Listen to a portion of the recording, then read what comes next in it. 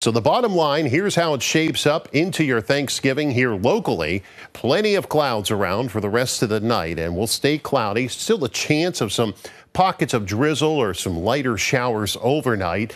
Temperatures go up tonight, and then they go back down early tomorrow morning, around 40 degrees to get out the door. For your Wednesday, all kind of clouds expected tomorrow. Another cloudy day for sure. And there's still a chance of a hit or miss shower tomorrow. These are rain showers. Temperature is not going to move a whole lot, staying in the lower 40s through the day. A few spots may touch 44, 45 through the afternoon. And then tomorrow night, any threat of rain will be moving out. That's good news for Thursday for Thanksgiving. The bad news for Thanksgiving is some of these clouds will try to stay trapped in the lower atmosphere. So I do expect some clouds around on Thursday. Temperatures climbing out of the 30s, just barely on into the 40s here as we work our way through Thursday afternoon. So a little cooler. In fact, it gets even cooler as we go on into Friday. 39 tonight, scattered rain showers or pockets of drizzle.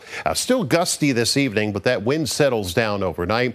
Hit or miss shower, a possibility tomorrow, a high of 44 and plenty of clouds around and not as windy as we go through our Wednesday.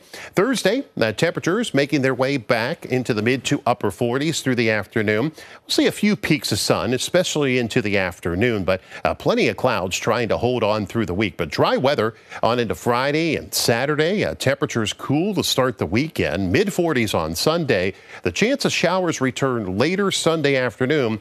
And right now, it looks like cold air is going to try to make a return next week with the chance of rain or snow showers on Monday, staying colder on Tuesday with the chance of snow.